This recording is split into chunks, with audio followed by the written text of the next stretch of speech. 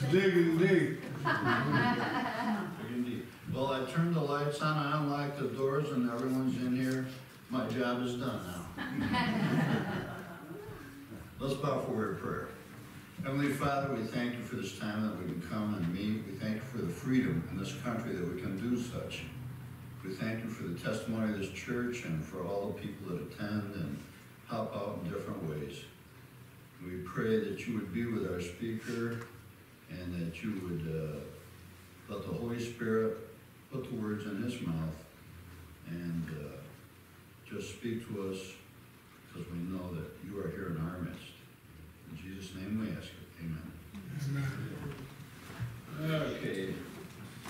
Let's turn to page 56.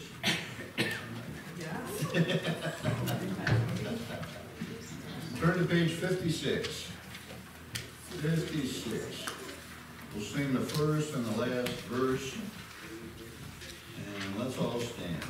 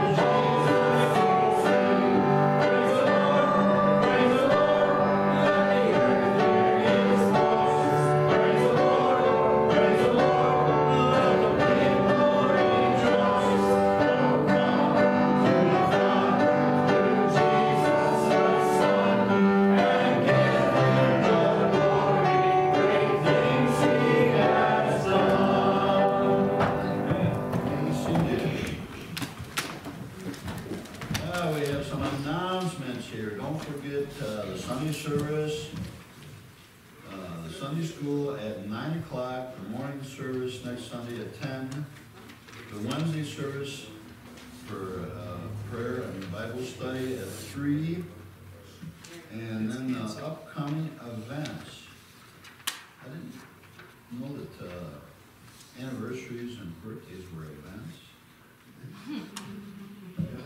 But anyway, we have Doug and Maria Whitmore. Happy anniversary. Happy anniversary. Should we clap for 51 seconds? And then we have Debbie Hall, her birthday.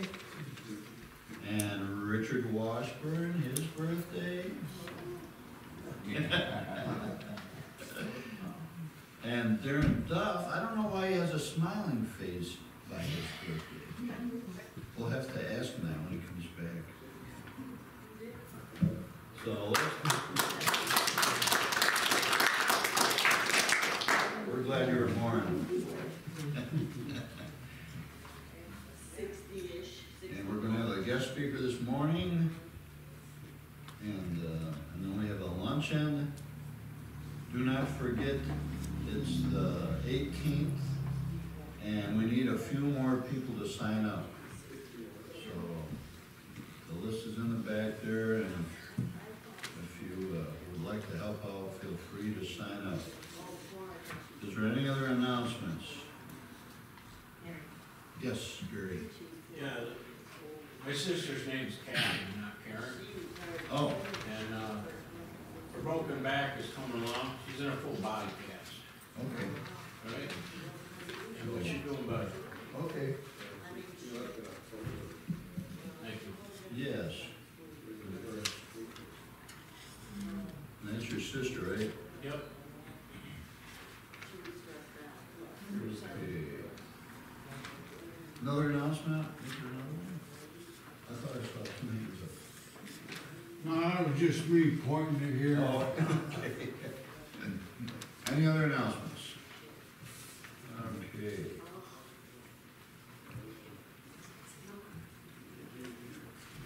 So we will have the greeting hymn. And that's what? Page 100? Page 100 for the greeting hymn. We'll just sing the first verse. Because there's only one verse.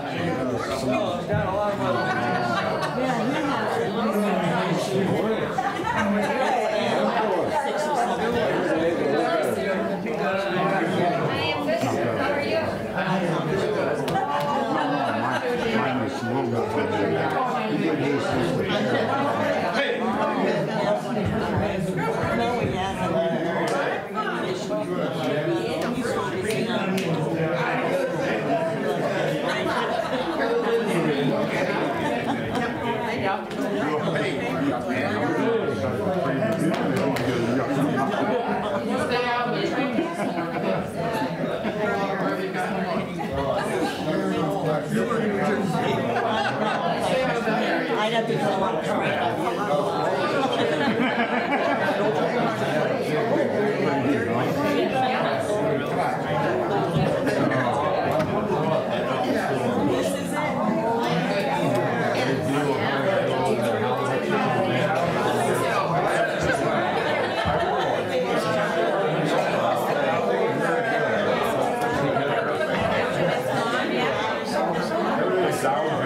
How do you get?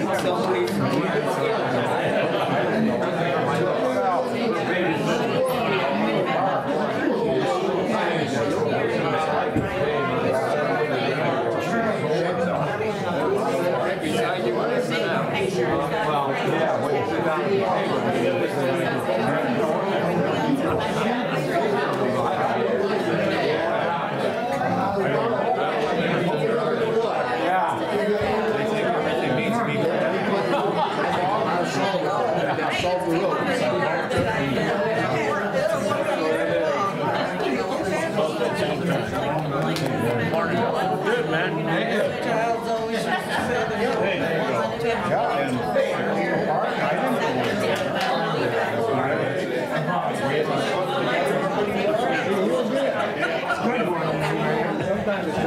You'll find it. Huh? You're going 2 hours. I couldn't quite see it.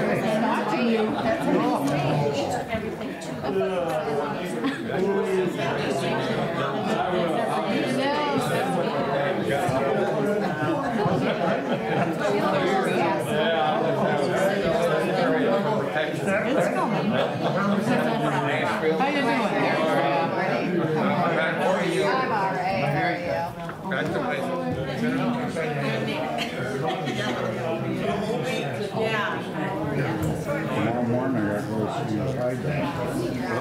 What's wrong? Cataract operation. Didn't work? Oh, it's sound, is it? Really? I went to bed one night, and they're in the fine, next morning I got up. Didn't see good. Well, that's possible. They need one more thing to do.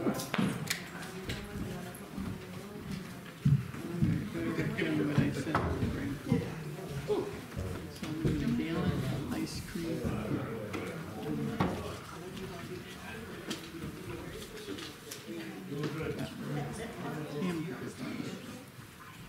Okay. I'm coming. Okay, we'll have the ushers come forward.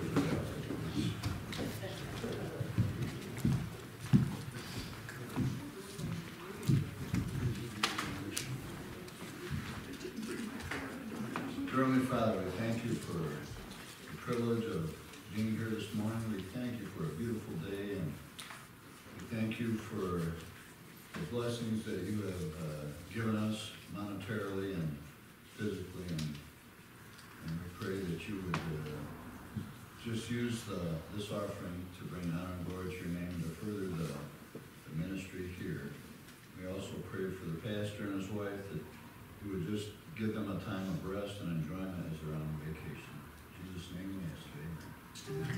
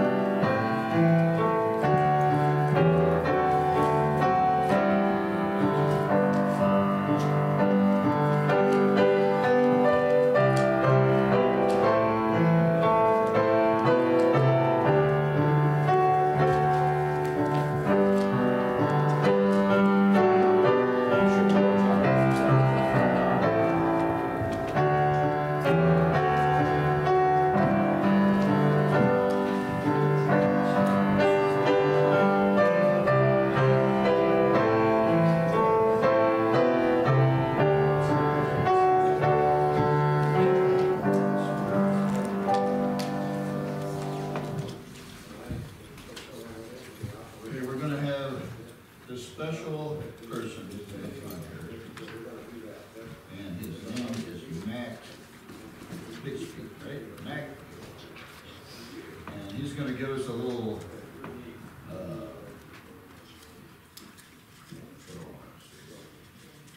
preview of his trip to Uganda and tell us what's in store for him down the road before this message. God bless you. Yes, my wife and I are returning actually to Uganda. We were there 35 years ago. We were much younger then.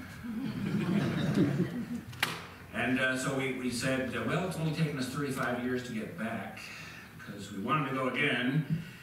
We took our 3 sons with us that trip, and now they were that tall then and they're that tall now. But spent some time in both Kenya and Uganda last time. This time we're going to Uganda only. We're going with pastor, retired school teacher Bob Schooley from Pioneer School, if you know the name. Anyways, he's been there. This will be his 20th trip to Uganda. And God's doing some amazing things there, like drilling wells and building schools and digging latrines. That's always exciting work. And providing like birthing kits for women to give birth on because they need some sanitary surroundings for birthing, and providing mosquito netting and et cetera, et cetera. I'll be doing basically Bible teaching to folks in Uganda in 4 different locations. My wife, who is a quilter, sewer, all those kinds of things, she'll be teaching women sewing so that they can make things and sell them and feed their families. So we'll be doing that for 2 weeks. 35 years ago, we went for a month. We didn't figure we could make it a month at our old age, so we decided 2 weeks this time, see how it goes. So thank you for, and that will be September 14 through the end of the month. So if you think of us, pray for us. My wife Gwen and I, and Bob and Glenn, 4 of us are going this time. Pastor Duff also wanted me to tell you, remind you what God is doing in my life, through my life, in regards to ministry. Retired as a pastor, if you can retire as a pastor, I don't know if you can or not, but I'm an elder at a church in Machias. Anybody know where Machias is? Lion Lake, all right? So I'm an elder there, not the pastor, an elder. Elder in more ways than one, I'm afraid. And I'm also the adult Sunday school teacher. My wife is the treasurer. I help with the youth group, etc. And I'm also the chaplain for the Wyoming County Sheriff's Department and the chaplain at the jail. And I lead the Board of Supervisors, the Wyoming County Board of Supervisors, in prayer before their monthly meetings. That is a great opportunity to get to know all those supervisors. And do you know who your supervisor is, by the way? Nope. What town is this? What do you do in your spare time? I play with my grandkids. I'm not sure who your supervisor is either. You know you have one, right? You. David Granger, Gainesville. Is it David Granger? All right, Gainesville. Yeah. Okay, for Gainesville, Yes. right? David is actually on our jail committee himself also, so yeah, good guy. So anyways, that's what I do.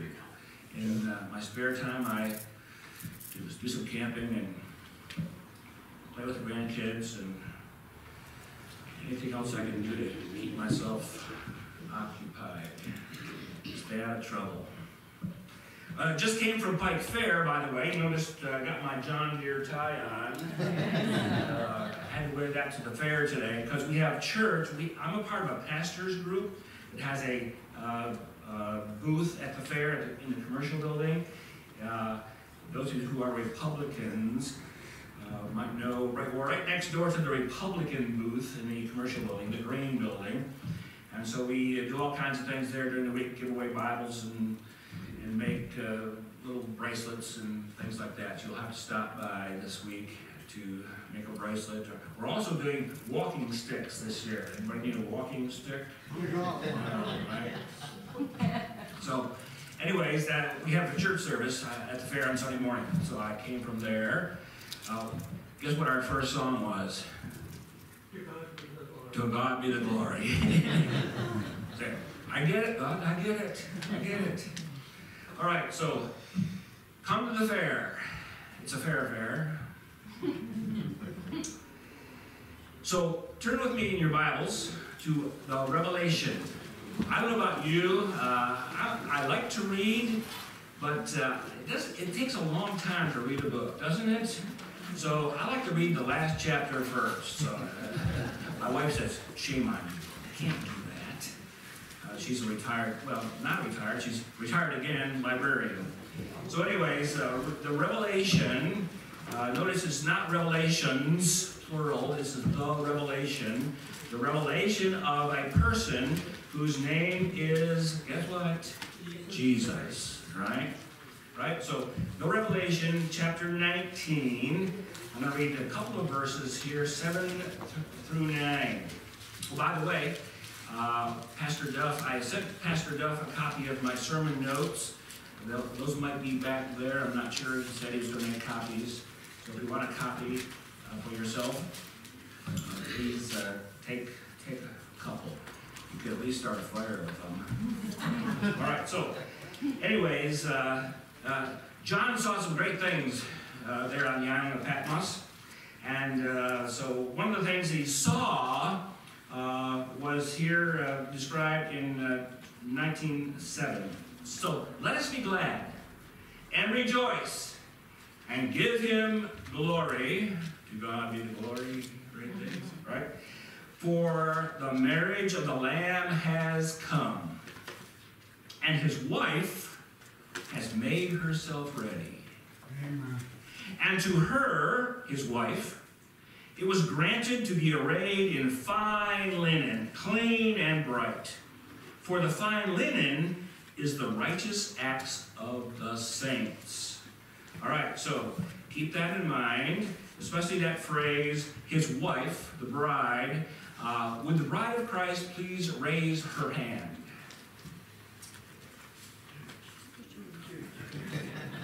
Now I know, guys, that's a difficult concept, right? To think that you're the bride. But when it comes to our groom, our husband, who is who? Jesus. We are his bride. Every one of us. All right? So don't get hung up on other things there. The bride of Christ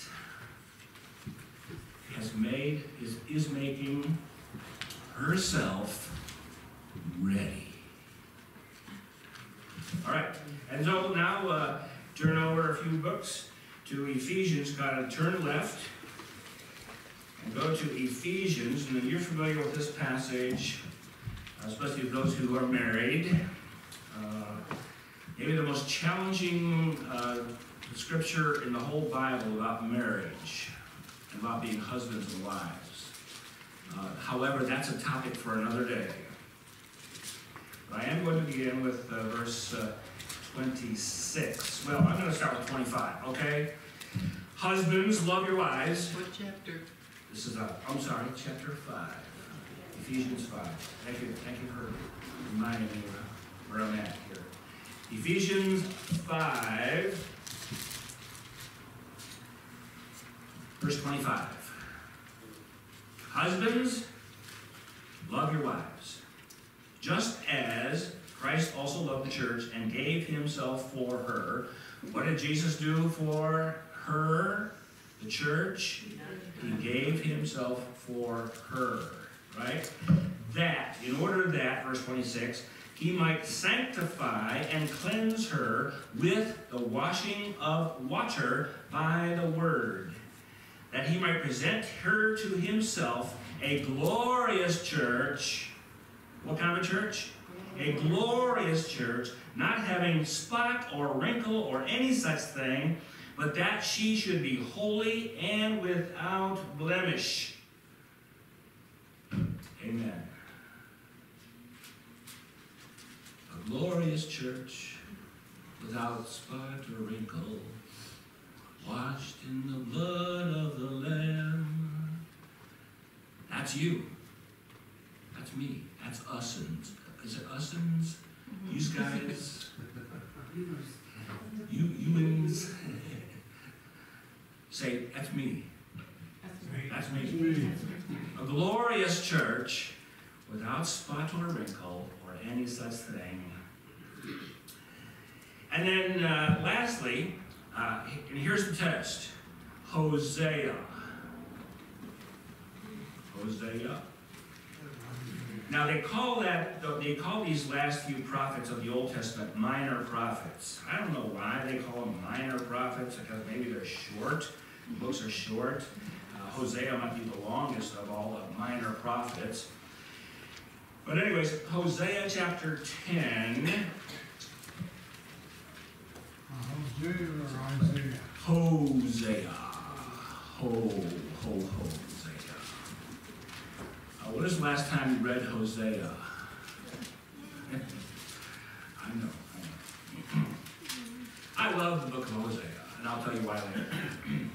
All right, so Hosea chapter 10. I'm going to read a few verses here, 10 through 15, 12 through 15. Hosea 10, 12 through 15.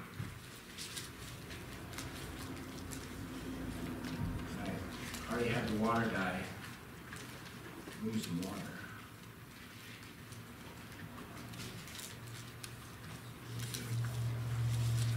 I was just at a camp with my daughter in her church out in Seneca Lake. Guess what it did on Friday? And rain, and rain, and some people who were tenting, they had rivers running through their tents. Anyways, I was the Bible teacher for the week, and guess what my theme was? Water. They said, this is your fault. All right, so, verse 12. Sow for yourselves righteousness, reap in mercy, break up your fallow ground, for it is time to seek the Lord till he comes and rains righteousness on you. You have plowed wickedness. Verse 13. You have reaped iniquity. You have eaten the fruit of lies because you trusted in your own way, in the multitude of your mighty men. Therefore tumult shall arise among your people, and all your fortresses shall be plundered, as Solomon plundered Beth Arbel in the day of battle, a mother dashed in pieces upon her children. Thus it shall be done to you, O Bethel, because of your great wickedness. At dawn, the king of Israel shall be cut off utterly. You know, these minor prophets, they just said it like it is. Did they not? So here's Hosea saying, folks, you've got a problem. This is what you need to do to solve the problem. So, the bride has made herself ready. That's where I'm headed. The bride. The glorious church. That's you. That's me. The bride. Let the church be the church. Let the people rejoice. That's a Gaither song. The old man John saw many things as Jesus revealed himself to John on the island of Patmos. John is shown two women he describes in Revelation 19. The first is the great harlot, who is surrounded by the judgment of fire. What is this judgment about, you ask? It's about the corruption of mankind by this harlot, and even for the shedding of the blood of God's people at her hands. The other woman John sees is the glorious bride, the wife of Jesus, who is surrounded not by the fire of judgment, but by the sounds of hallelujahs with gladness and rejoicing, as this marriage of Jesus and his bride, the church, is celebrated. What is this celebration about? It's about the bride who has made herself ready. Ready for her groom, having clothed herself in fine linen, clean and bright. The bride's attire is reminiscent of the brightness of Jesus' clothing as he is transfigured before Moses and Elijah and Peter and James and John on that mountain in Mark chapter 9. Mark writing that Jesus' clothing was brighter than any earthly laundry could wash them. Even the glorious supernatural angels that were often seen by men and women described in Scripture being clothed in pure brightness, as described by John in Revelation chapter 15. You want to make yourself a note. The brightness of those angels is dull compared to the brightness of the bride of Christ. The lovers of that great harlot were at one time dressed in fine linen, purple and scarlet, adorned with gold and precious stones and pearls, as John saw and described in Revelation 18. Yet in 1 hour, all that supposed glory came to nothing. As John describes in verse 17, the so-called glory of the harlot was temporary, as she and her lovers will spend eternity in the judgment of eternal separation that the Bible refers to as hell. The bride of Jesus will, on the other hand, enter into the very presence of God as a bride adorned for her husband, as John describes in Revelation 21 and 22. Don't stop with chapter 19. Read on. Because John describes greater pictures, word pictures of things that he saw concerning the bride. So, this being said, how is it that the bride of Jesus, the church, makes herself ready for her husband? Glad you asked. Well, the Apostle Paul gives us a glimpse of how that happens in Ephesians chapter 5. Point number 1 from Ephesians chapter 5. 1, the foundation for that readiness, the readiness of the bride, the glorious church, the foundation for that readiness is that Jesus, our husband, loved the church and gave himself up for her. Aren't you glad? Come on now. Aren't you glad? He loves the church. I know the church these days has all kinds of problems because it has me in it. I know, by the way, you. Right? The church today has problems. But the Savior, our groom, our husband, is the solver of problems. He's the transformer. So, but yet, the foundation for our readiness is not me. It's not my John Deere tie. The foundation is his great love for me in spite of me and you. And he gave himself for you. You know that, right?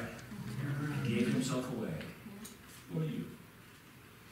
Number 2, she, that is the bride, makes herself ready by the sanctifying and cleansing work of Jesus, her husband. You see, it is a work of our groom, of our husband. He's at work in us. He's at work in his church. Would you agree? He's at work. Well, sometimes we wonder, Lord, what are you doing? I mean, when you look at the church, you say, whoa, what, are you doing anything these days, Jesus? Our groom? Because you know the world's is looking for the church to be the church, to reveal his glory to our world. So she makes herself ready by the sanctifying, setting apart, cleansing work of Jesus. That's what he's up to in you. That's what he's up to in me. He's setting us apart for himself, cleansing us. And so how does he do this? Number 3, she, the bride, makes herself ready by the washing of the water with the word, by the book. You want to get washed, sanctified, set apart, cleansed, get into this word every single day. That's how I start my day. You say, well, Matt, you're retired, you've got time to do that. Yeah, I make the time to do it. 5 minutes of the washing word will transform any heart. Every single day, the washing of the water of the word. Get washed. That's what he's doing. He's washing his church, his bride.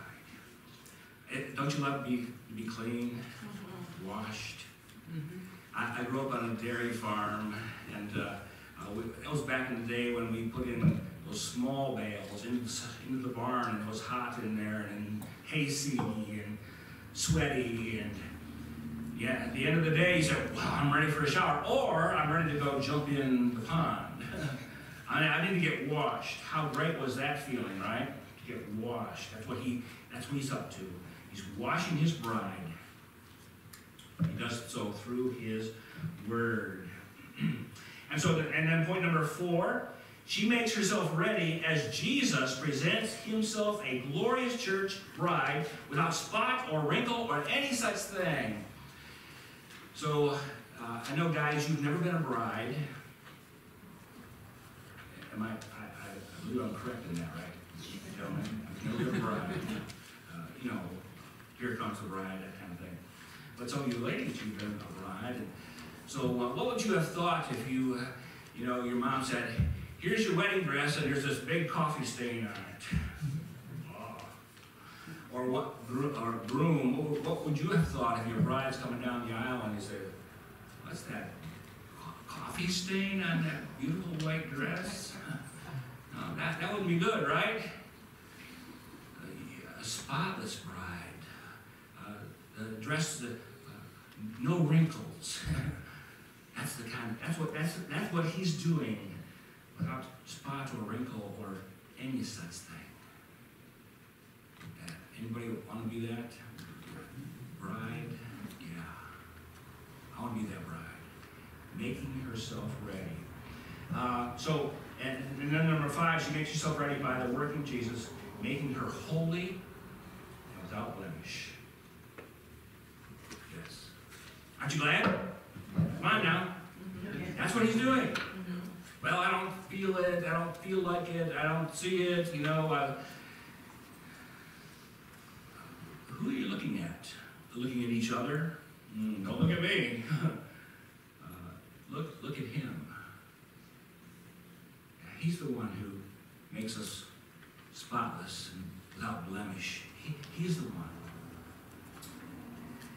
So you might be asking yourself, so was the Ephesian church, would they be described as a church like this? Well, if you're familiar with the book of Ephesians, you know that they had their problems, just like the church today. I hear people say, I want to find a New Testament church. Okay, well, a New Testament church is one that had problems. I mean, look at the Corinthian church. Oh, Ephesian church wasn't much better. So the Ephesian church bride preparing herself for her groom, was she Was the Ephesian church doing that? Well, if you read the scripture prior to our focal passage, you'll read that there was a problem with the bride at Ephesus.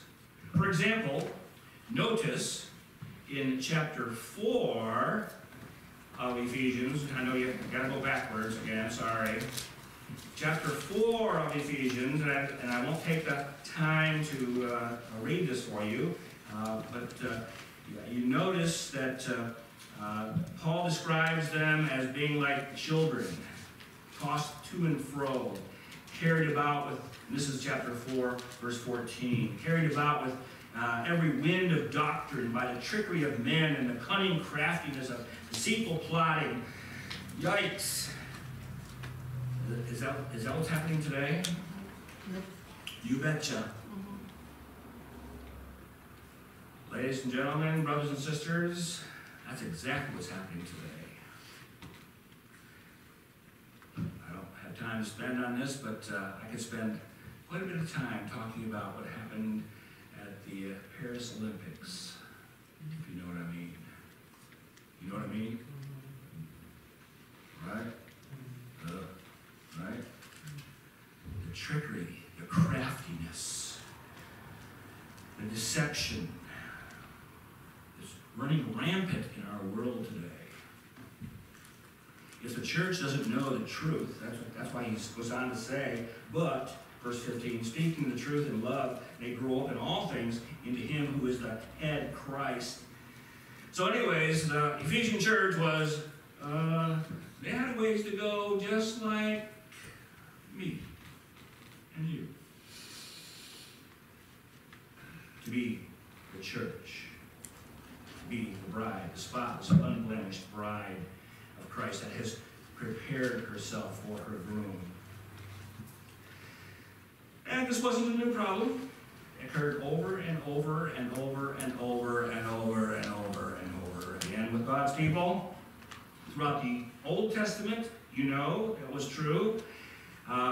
Many of the prophets of those days referred to God's people as, guess what?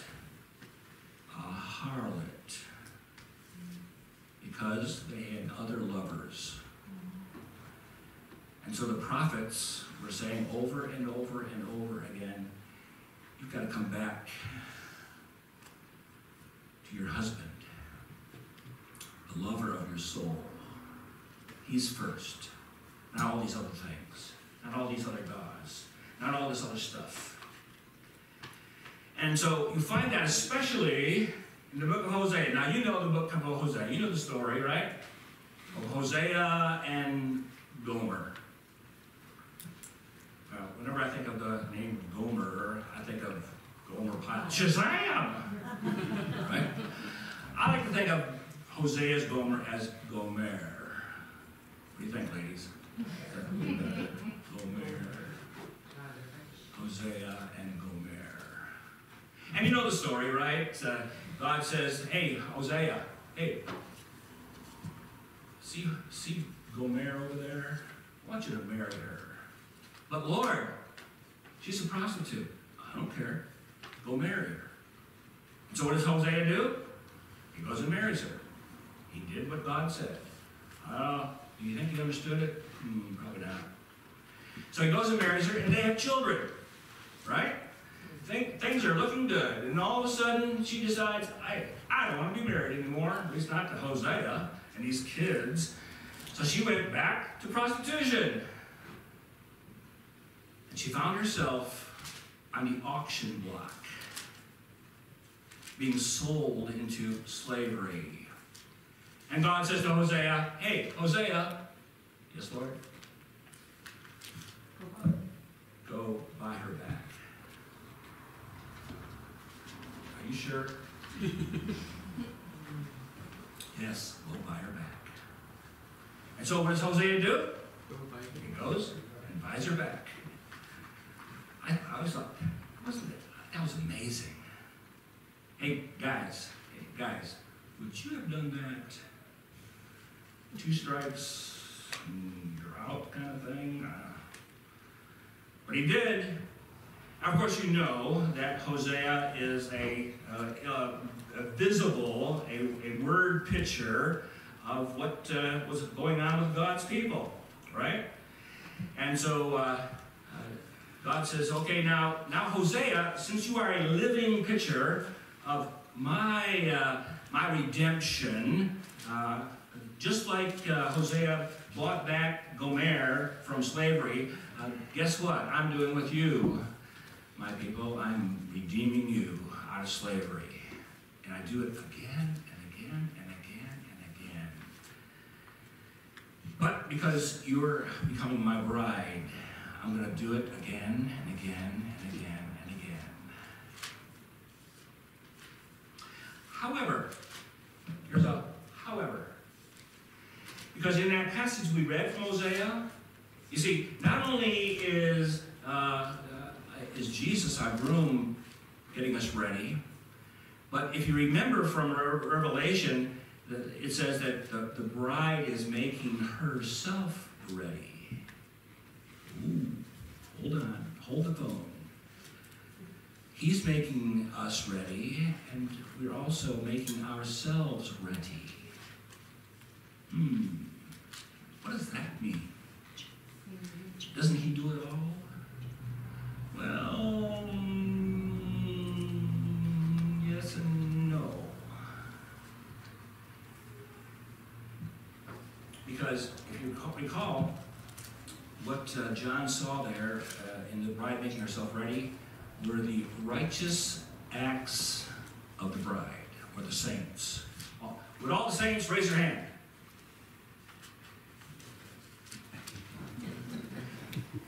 And I'm not talking about, St. Christopher and St. Andrew and those saints. That's a whole other story. I'm talking about the holy ones of God. If you are in Christ, you are a saint. So the righteous acts of the saints, that's what John was seeing there. The righteous acts, the actions of the saints. Church, let's get on. Let's get it on in our world today. So how are we to do that in the face of all this difficulty, which, again, I'm back in Hosea, sorry. Let your fingers do the walking. Back in Hosea 10, because God through Hosea describes how bad it is, and it was bad, just like today, because the people of that day were trusting in their own way, right? Just like us, trusting in our own way. We're trusting in the multitude of our mighty men. Hey, government, save us, please. Give us money. Right? Come on. Same thing, happening then, happening today. Therefore, verse 14, a tumult, a blizzard, a cyclone, a tumult will arise among your people, and your fortresses will be plundered. Things are bad. So what are we to do? Make a long story much shorter. Verse 12 is the answer. Now, in the Hebrew, you know that Hebrew and English are different. Not only they write from right to left, but things are different in Hebrew, the original language of the Old Testament. So actually, in the order of verse 12, if you have it begin with sow for yourselves righteousness, actually in the Hebrew, the verse doesn't begin there. The verse begins with reap, with break up the fallow ground. Then sow for yourselves righteousness, and then reap in mercy. So isn't that how it happens in the farmer's field? They break up, they plow the ground, they get rid of the weeds, they turn the sod over. That's what fallow means. So when I was a kid, one of my dad's farmer friends said, "Hey, Matt, can you, I've got a bunch of land that hasn't been used in years. Can you come and use my plow, my John Deere, and plow up these fields, this fallow ground?" I said, "Sure." It took me several days to plow up all this land that hadn't been used for years. I mean, there were little trees growing in it. So I plowed up the fallow ground. What does that mean, to plow up the fallow ground? Well, is there any fruitlessness? See, that ground was fruitless. weeds, trees, which are, okay for the deer, but he said, plow it up, break it up. Get this book into you. God, get my word into you. Break up the foulness, the unfruitfulness of your heart.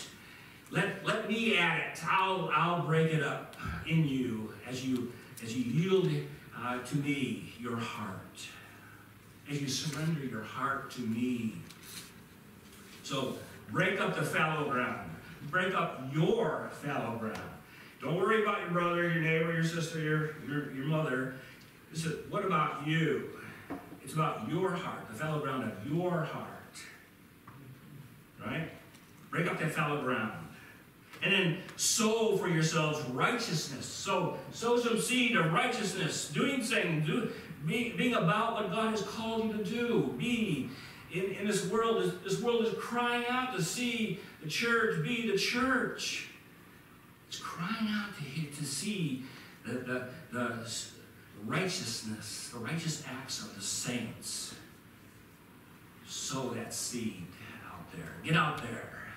Say, well, I've never been to seminary, Mack, and our preacher today at the fair, at our church service at the fair, he's a beef farmer. And he talked about the relationship between cows and their calves, and how it's like our relationship with us and Jesus, and how we are dependent upon him like a calf is to her its cow, its mom, it's the cow. He's not a seminary trained guy. He said, okay, God, use me, God, where I'm at. That's what God did. So break up the fallow ground, sow for yourselves righteousness, whatever it is that God has. Maybe it's a neighbor, maybe it's a friend, somebody at school, I don't know. But sow some seed out there. Don't wait till Pastor Duff does it. Oh, I said that. So sow for yourselves righteousness, and then reap that fruit of mercy. For it is time for what? The end of verse 12. Because it is time to seek the Lord. It's time, ladies and gentlemen. It's time, church, to seek the Lord. It's time to seek him in all of this. I was listening to a commentator about the thing that happened at the Olympics from I can't remember the name. Ken Ham, Answers in Genesis. Answers in Genesis, and he was saying, we don't need to. Let's in the face of what happened there, let's be the church. Let's get the word out to the hearts of people in the face of that, because this is an opportunity. It's an opportunity to grow up, be like Jesus in the face of shameful stuff. So it's time. It's time. If not now, when? If not you, who? If not here, where? It's time. It's time to seek the Lord until he comes. And I don't think Hosea is referring to just his second coming, until his presence is so powerfully real, until he comes and he rains righteousness on you. He rains righteousness on the church. He rains righteousness on this church. Glen Baptist Church, till he rains his righteousness. Like the rain from Debbie the other day. Why, Debbie was full of water, wasn't she? Wow. until he rains righteousness on the church. The righteous acts of the saints. So the bride is getting herself ready. Ready or not? I often wonder, what if, there's a new contemporary song, Come, Jesus, come. Things are bad, set things right.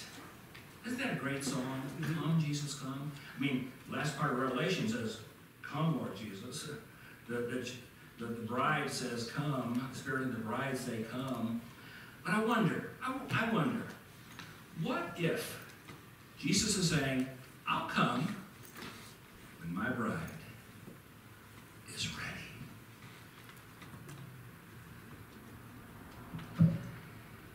Prepare us, get us ready, that we might be ready ourselves as your bride, that you might come.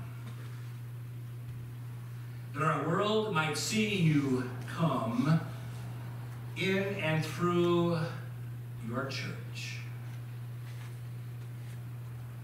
May that be so, Lord, of every one of us in this room. That we're the bride, holy, spotless, blameless, the bride of Christ. We thank you in Jesus' name, and we say together, Amen.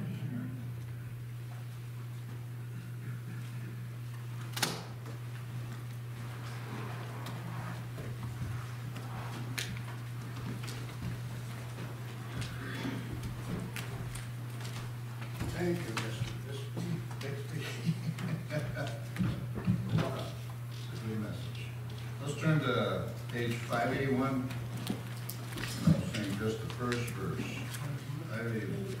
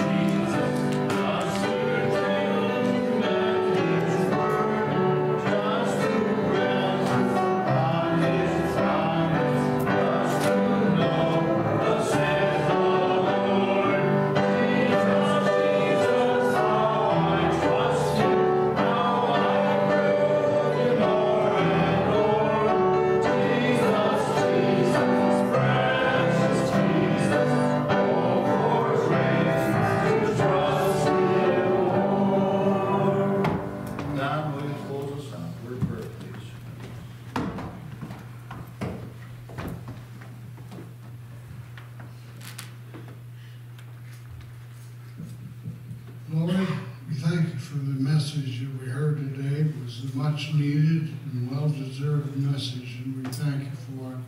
We ask you to bless Pastor Max, lift him up spiritually, continue to use him in a mighty way down in the fairgrounds, Lord, that many will come to know you through him and his messages, and we thank you for that.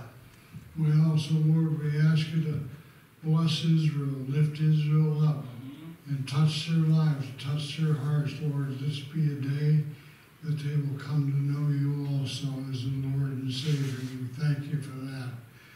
We thank you for all those brothers and sisters who came today and heard the message. May they take the message they heard and tell it to somebody else. And we thank you for that. In Jesus' name, amen.